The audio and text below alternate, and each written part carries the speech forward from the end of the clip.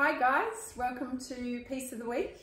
Believe it or not, it's almost autumn, so time to think about warming up a little bit and adding in some layers, because layers are a really great way to add some interest and style personality to our wardrobe. Today I'm bringing you the trusty trench coat. This version I bought from Marks & Spencer about 3 years ago, but I've seen out in the shops already beautiful different versions of a trench coat. This one, in terms of colour palette, is a cool grey, so really great across your darks and your lights, as long as you're maintaining with what you're wearing underneath your correct contrast. It's a really great one for coolies. But as I said, I've seen loads of different variations of colour, some real warm caramels, camels, that sort of thing. But I've also seen some lovely dusty pinks and that sort of thing, you know, at Sportscraft or somewhere like that. So keep an eye out for a trench coat, because it's fabulous for, as again, living up here in Brisbane, I don't need much warmth. So the trench coat's that little bit lighter, just to throw on over things to add that little bit of warmth. But also great if you just want to do some layering, you know, the shirt, a cardi, and then a trench over the top with a scarf. You can just as easily use this in a cooler climate as well. Style personality wise, this one is quite classic, but you can get some really interesting colour combinations and different designs. Somewhere like Bowden or something like that have some lovely, bright, vibrant coloured trench coats if the neutrals aren't floating your boat.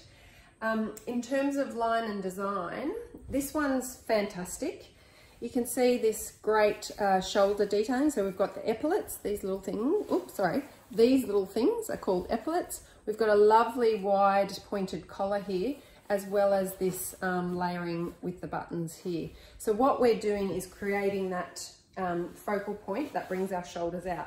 So this shape, with it undone, I'm widening those shoulders. But if I'm doing it up like this, I've widened out the shoulders, I've brought it in at the waist and evened out this with that little bit of flare there. So I've created that lovely inverted triangle, sorry, I beg your pardon, hourglass shape by bringing in the waist there. You can see here too, I've got it done up at the back because my preference is to not have anything around that tummy area. I've just got those lovely angled pockets there. So again, it's creating that illusion of an hourglass shape. So consider that if you don't like that little focal point. This one's great too, in that it's much more streamlined being a single-breasted coat. A lot of trench coats tend to be a double-breasted setup, which isn't great, again, for that bulk around the tummy and also for people with larger bust lines. So think about that when you're looking at the different options. That double-breasted just adds that extra bulk. I love a trench coat because it's great. You can see this one sort of hits me at that, just at that above the knee level there, which is great. If you want to go a bit lower, remembering to keep it just either above or below the knee, you want it to end at those sort of two narrow points. I love it because the length allows me to wear it over a dress in winter. You can see there, but you can also wear it over pants. So in terms of versatility, you can wear it across your outfits.